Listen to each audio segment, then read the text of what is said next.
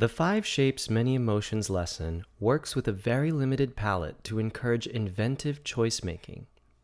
Some artists will enjoy the challenge of these limitations, and others will find it frustrating. It's okay to challenge kids to work outside their comfort zone and explore tools they would not ordinarily gravitate to.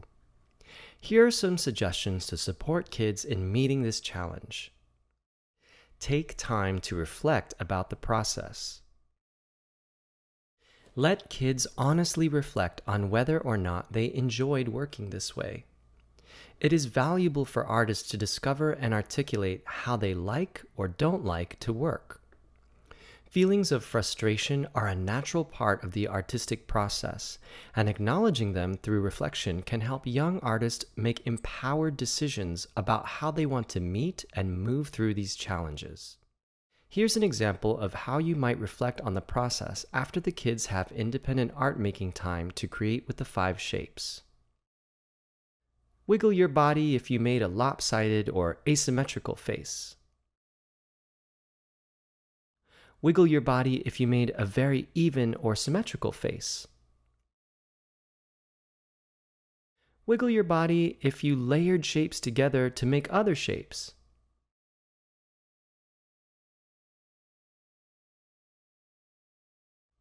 Wiggle your body if you made new shapes with the spaces between shapes.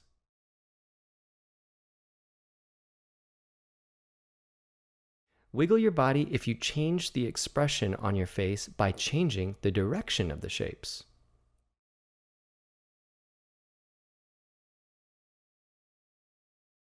Wiggle your body if you found other cool things to do with the shapes. Wiggle your body if you wish that there were different shapes or more kinds of shapes. Wiggle your body if you wanted to use scissors to cut your own shapes. Wiggle your body if you had an idea in your mind for the kind of face you wanted to make, and you tried to figure out how to do it with all the shapes. Wiggle your body if you got ideas for what kind of face to make by playing with the shapes.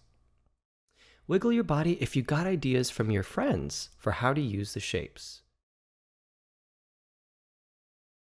I'm noticing that in our class, we have artists who loved figuring out how to work with only 5 shapes, and other artists who wanted to make more shapes or who wanted to make their own shapes. Artists work in different ways. After your kids reflect, assess. What did you learn about the artists in your room? Would they benefit from more of this kind of challenge? Or should you loosen or change the limitations in future sessions? Consider developing the work by adding detail using a different limited set of tools in each session. For example, once your students have created faces with just 5 shapes, create hair in a variety of colors with strips of construction paper.